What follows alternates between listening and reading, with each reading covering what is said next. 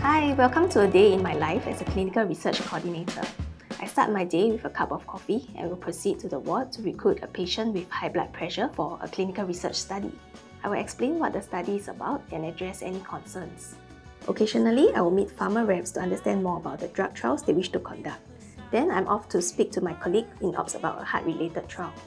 Look where I am having lunch today. This helps me recharge before another busy afternoon.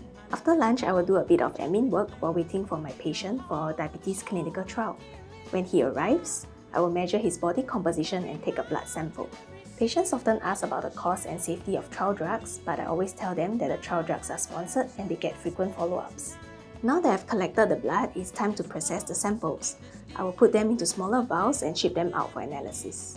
One of my favorite parts of my job is training new interns. I will show them around the lab and share about the high blood pressure study I'm working on. Sometimes the work is tiring, but seeing my patients benefit from the drug trials, I feel it's all worth it. It's finally time to go home. Hope you have enjoyed seeing what I do.